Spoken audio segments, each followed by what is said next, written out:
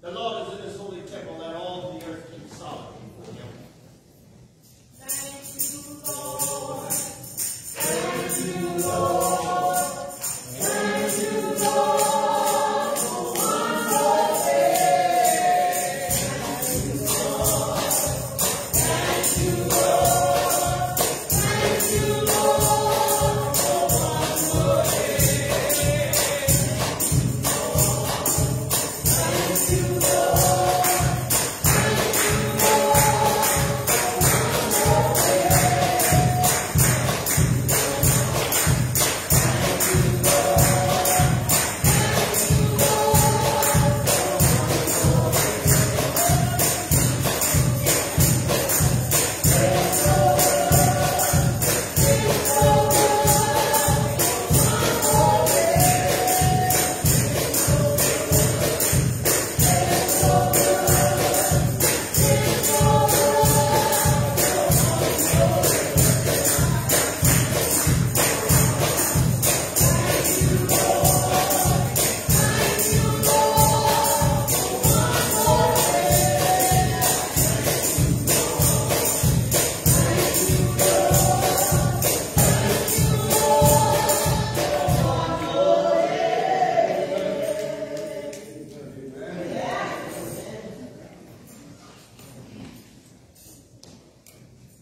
Good morning.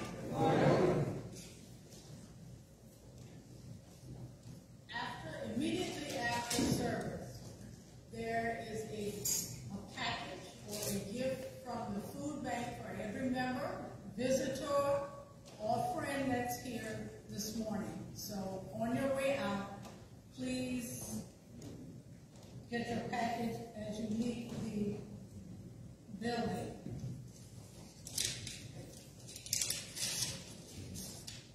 A special thank you. Every kindness has a part in bringing joy to someone's heart. It's sometimes easy to forget that there are nice people out there doing nice things for others. Thanks for being such a special reminder. Love always, the Perkins and Kinlaw family.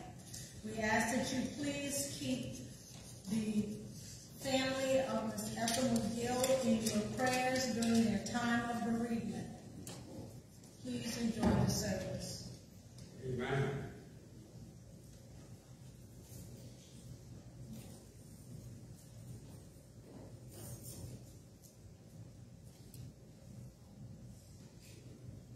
So glad I'm here. So glad I'm here. So glad I'm here in Jesus' name. So glad I'm here. So glad I'm here.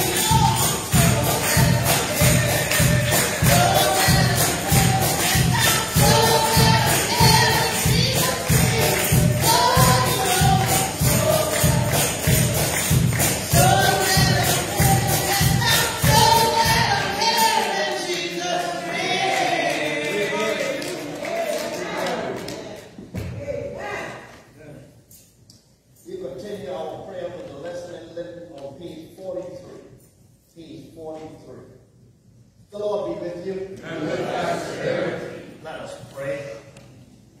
Our Father, who art in heaven, hallowed be thy name. Thy kingdom come, thy will be done, on earth as it is in heaven.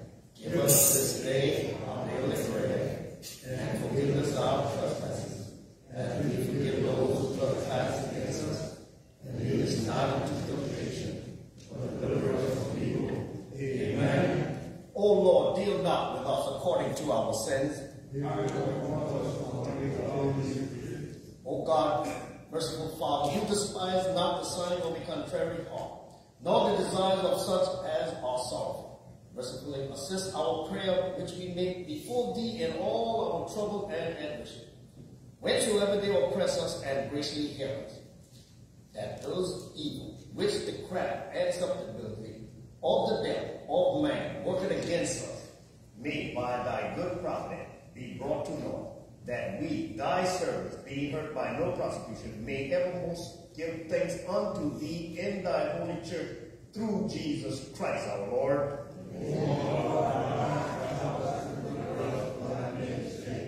O God, we have heard with our ears, and our Father has declared unto us the noble works that thou didst in their days and in the old time before them.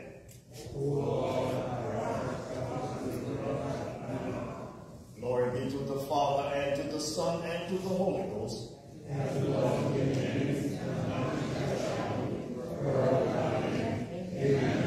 From our enemy defend us, O Christ. With pity behold the sorrow of our heart. Favorable with mercy hear our prayer. Both now and ever forsake to hear us, O Christ.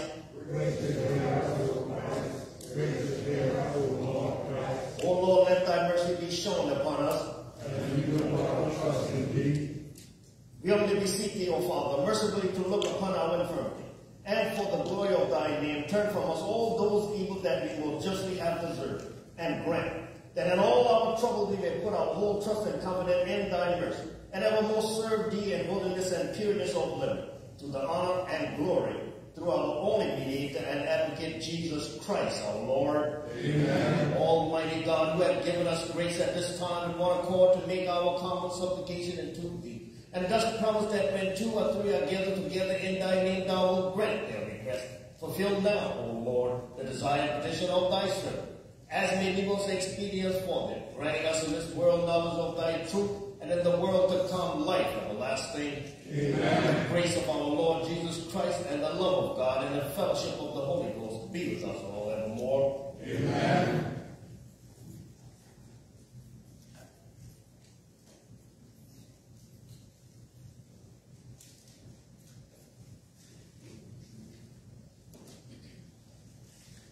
Here begins the 8th chapter, the Gospel according to St. Matthew.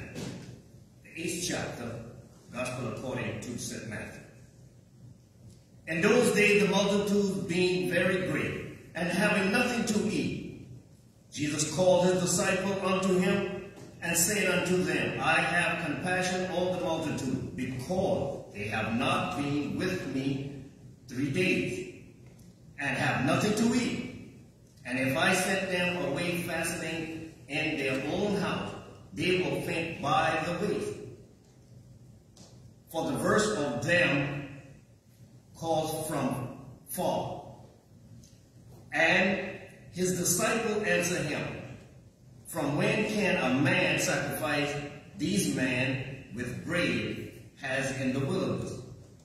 And he answered them, How many loaves have ye? And they said, 7. And he commanded the people to sit down on the ground. And he took the 7 loaves, and gave thanks, and bread, and gave to his disciples to set before them.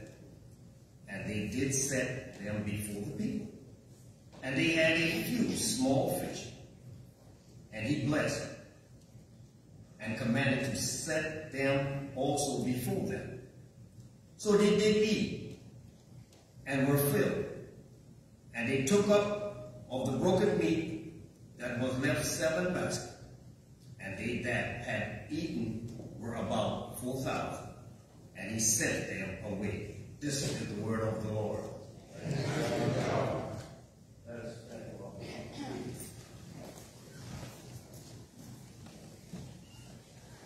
I believe in God, Father Almighty, creator of heaven and earth, and in Jesus Christ, only Son of the Lord, who was conceived by the Holy Ghost, born of the Virgin Mary, suffered under Pontius Pilate, was crucified and laid in the grave.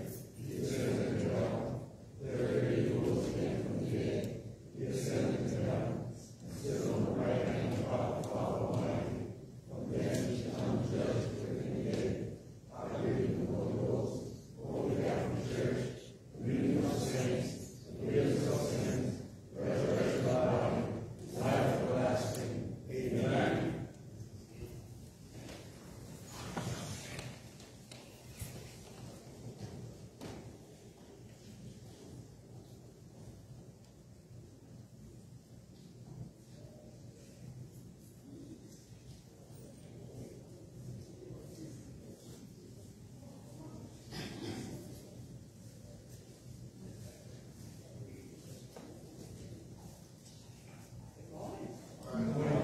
Welcome to our service today.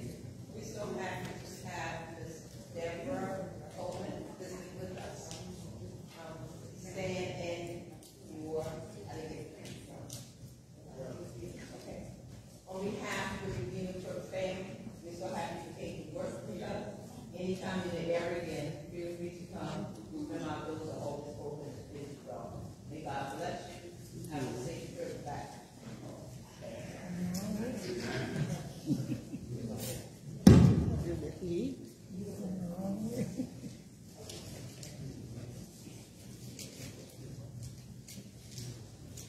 Hear my prayer, Lord. Oh, Lord. Hear my prayer, my Lord. Lord, I know you heard me pray so many times before.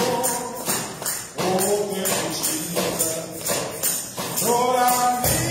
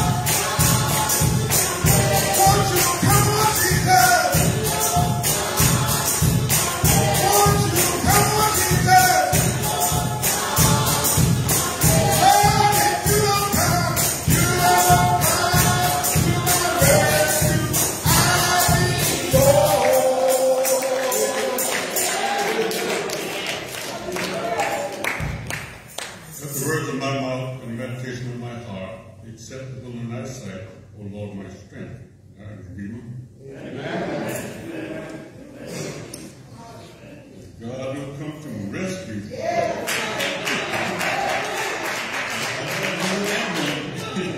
I need to be rescued. I'm moving a little fast this morning. Well, the other one is taking the time. Now they're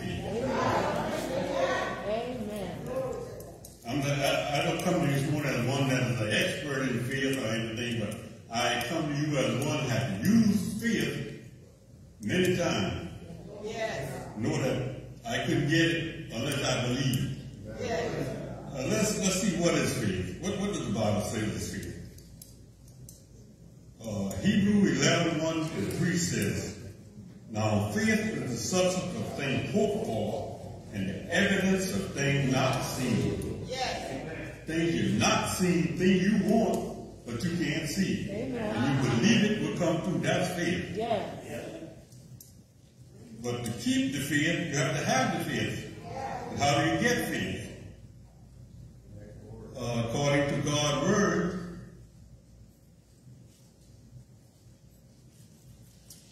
faith, so Romans 10:17. So faith then come by hearing, and hearing by the word of God. We hear the word of God and we start believing. When we first start hearing from our parents, we teach our children that we don't even know it. When children are born, they watch every move we make, every word we say, thing that we are fearful of. We're teaching them to either be fearful or faithful.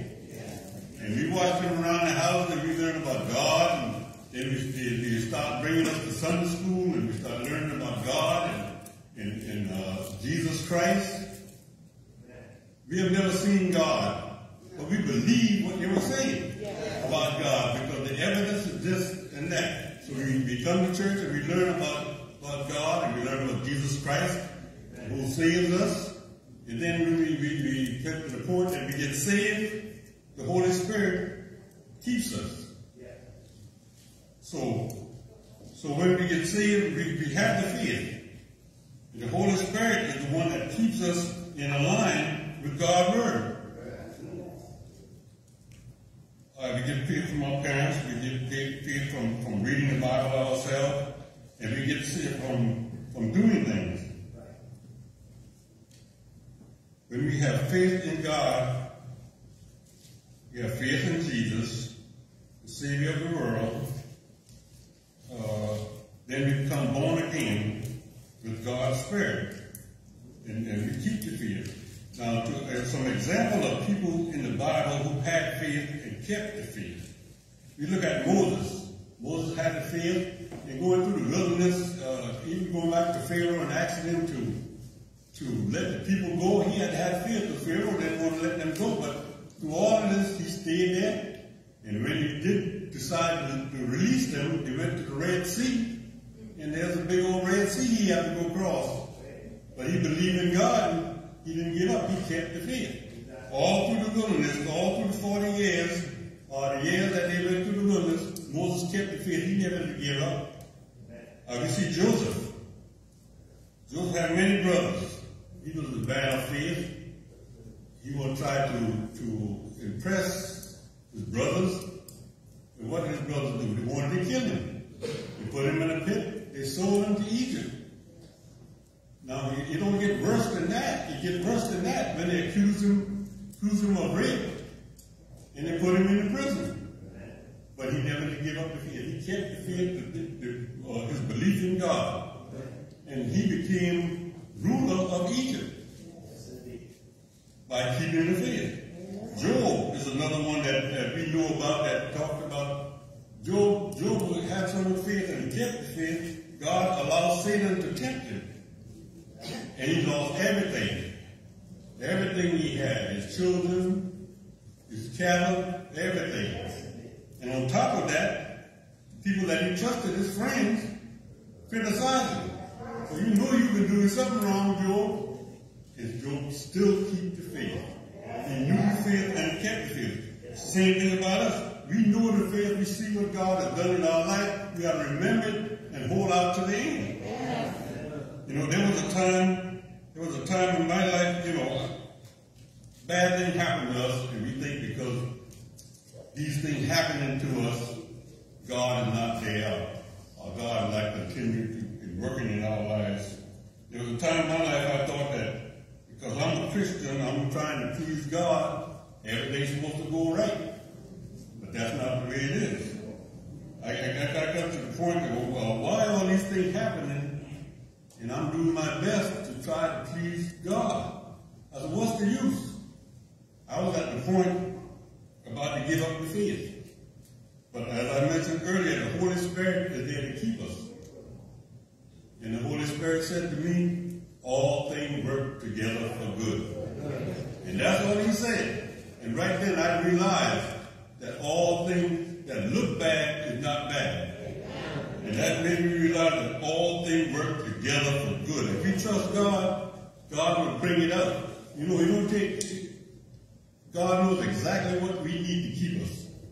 And that's all he needed to tell me. All things work together for good. And I understand everything that was going on. And I know that no matter how things look, God is still there. And I still could trust God.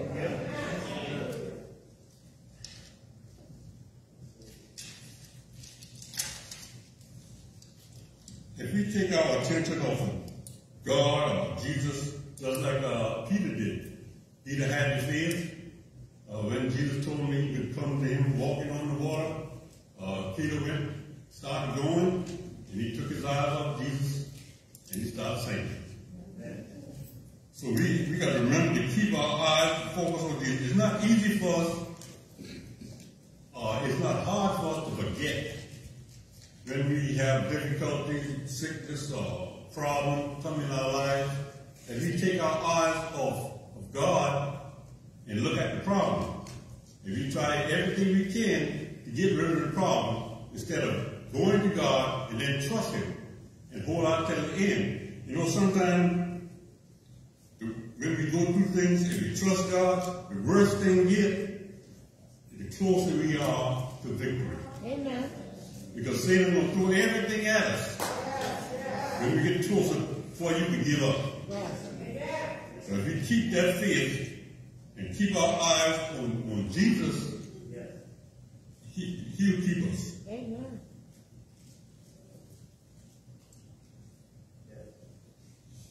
We need to keep the faith because it pleases God. But without faith, it is impossible to please God. So we know when we want to please God, what we do? Have faith. Believe in him. And it's also written, the just shall live by faith. We are not out to live by what we see. We are to live by what we want, what we believe, what can be.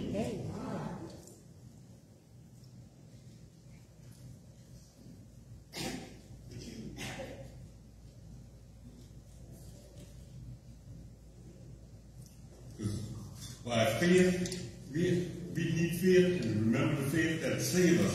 We know for our grace are we saved through faith. Through faith. We know that, and we learn that coming up to church, and we got to remember that and keep that faith and show that faith in our lives. Nothing is greater than God. We must remember that God is in control.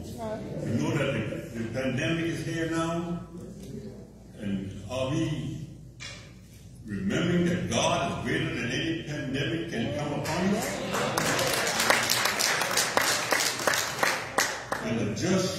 by faith. Remember in the beginning I talked about parents teaching their children by their action. We as Christians teach people by our action. During this pandemic, people who are not church-going people say, they watch us. They see how we react. They see whether we were afraid of the pandemic, whether we are trusting in God. So we're teaching them. That's right. If we are afraid, we're teaching them faith. If we have showing fear, we teach them faith. Amen. So all of us are teachers. And if we have the faith, we are teaching. Because it comes out in our reaction, it comes out in our words. Things we say. If we have faith, it should be in line with what we speak. I shouldn't say, I trust in God to heal me and go outside and say, oh, I ain't never going to get rid of this. Right. You saying one thing and acting, but normally what's in our heart is what we do. Nothing is greater than God. We must remember the faith. We are saved by faith. The Holy Spirit keeps us. Help us to keep the faith. And all things work together for good. In all things give thanks. When we give thanks in all things, we remember. There are many times in my life, things were going good and I didn't see no way out of it. And I remember I had to just thank you, Lord. Thank you, Lord. And it happened. One day my truck was broke down on me. I couldn't do nothing with it. Nothing. Nothing. Just dead. Didn't know what to do. In the middle of nowhere, some people stop sometimes and ask me, can I help you?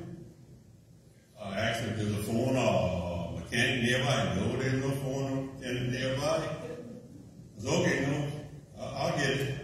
And I stand on that and walk around that truck and I thank you, Lord. Somehow, for about 2 hours and a half. And all of a sudden I hit running and there was a spark. And I knew that was a problem. And I moved that wire and I was on my way. If I gave up, who knows what was going to happen? I was going to leave the truck there and this and that, but just because it doesn't happen right away does not mean God is not blessing it. All things work, let us remember, that all things work together and all things give thanks. Amen.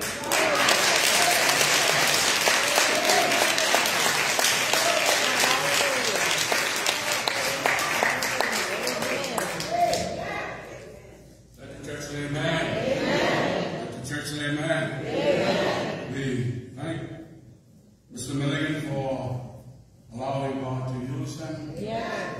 And to speak on a very good text. Faith. Without faith, it's impossible to please God. That's right. Faith will carry us a long way, no matter what the situation is. Keep the faith. No matter how bad it gets, yes, keep the faith. Without faith, it is impossible to please our Lord and Savior Jesus Christ. The gospel has been preached. And what is your response to those who don't know this Christ, who give you the faith? The door of the church is open. If there's one person here who did not accept Christ as their personal Savior, I'm asking you to come and give your life to Christ now. Just have faith. Get up out of your seat and come and accept Christ as your personal Savior. Are there one? Now it's praying time. We all need to pray. And when you come, line around the altar. I'm asking you to pray for those who are sick. And shut it. Pray for the family. Pray for our elected officials. Pray for this world. Pray for this church. For pastors.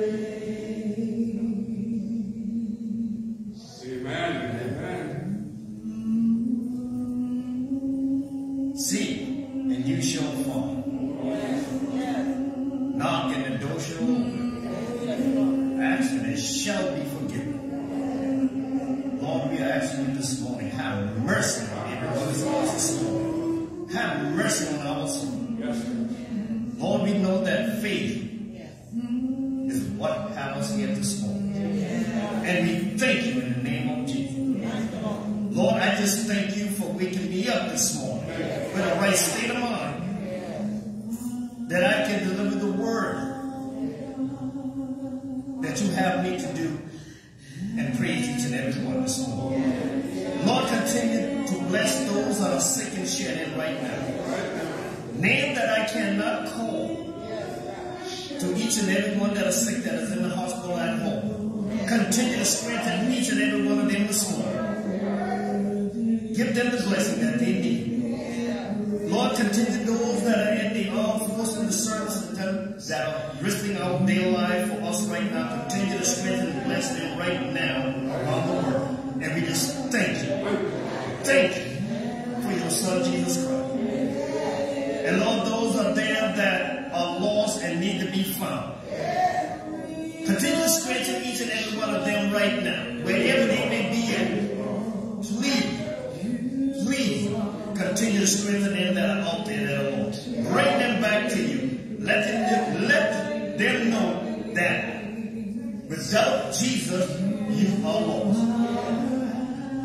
Lord, we just thank you right now, each and every day, for the blessing you pour upon us each and every day. Because without you, there's nothing we can do. So we depend on you each and every day to strengthen us more in the Lord Jesus Christ and our personal Savior. Lord, like Brother Herb said, faith is so powerful. And if we don't believe in faith, then we ain't going to believe in ourselves. Because God is there for us.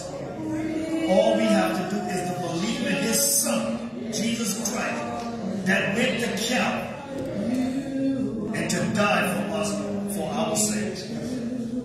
And now we have a second chance to be in the kingdom with our Lord and Savior Jesus Christ. So we thank you for that. And Lord, right now, continue to bless this congregation right now. Continue to strengthen them. And continue to strengthen those that are up to the altar right now. We don't know what their prayer are, but whatever their prayer may be, continue to strengthen each and every one of them and give them the courage that believe in Jesus, your faith will be saved. And we thank you. We thank you. Each and every one. And Lord, right now we thank you for your Son, Jesus Christ, for what you have done with Calvary. But most of all, we give you all the praise, the honor, and the glory that you put upon us each and every day. We ask in our Savior, in Jesus' name we pray, amen. We worship you, our Lord. You are worthy to be praised.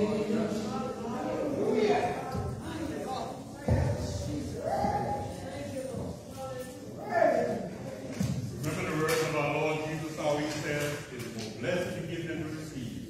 But a man so perfect in his heart doesn't give, not grudgingly or necessity, for the Lord loveth us therefore.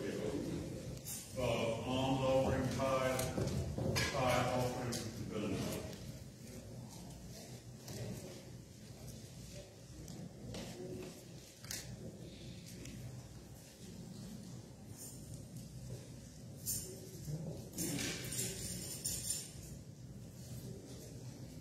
One day, I am born where Jesus is. One day, I am born where Jesus is. One day,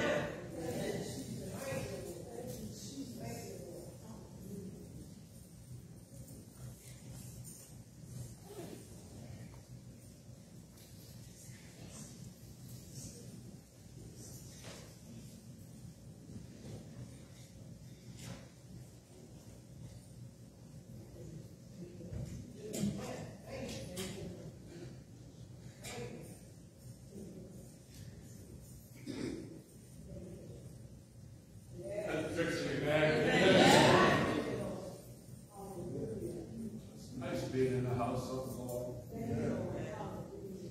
I would just like to take this opportunity to say with the church and everyone to say happy birthday to Mr. Carol Jones.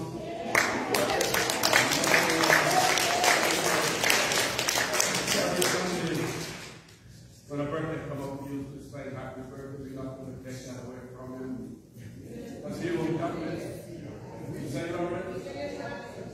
Okay, so happy birthday, Carol.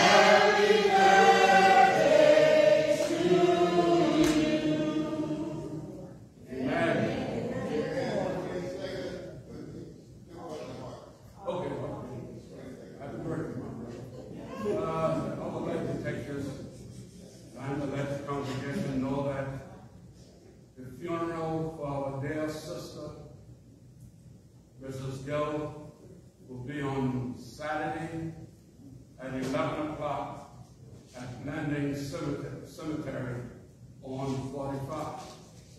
She was a faithful member of this church. Let us come out and say goodbye and greet the family.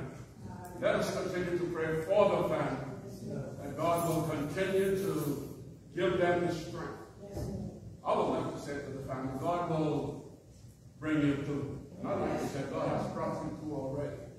It's going to be hard.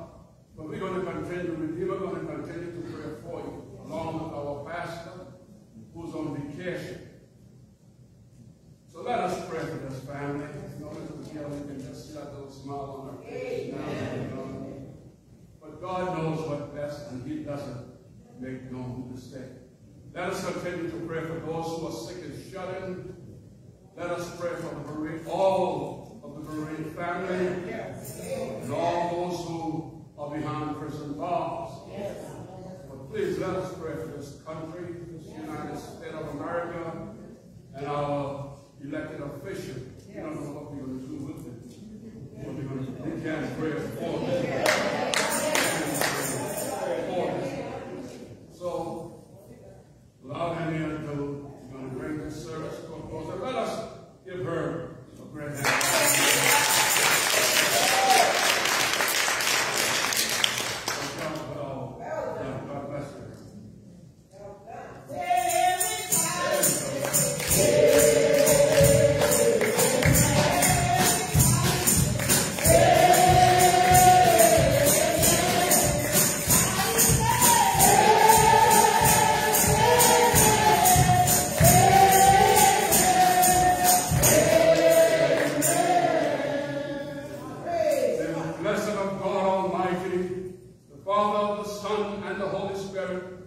Rest and abide with us all forevermore, that all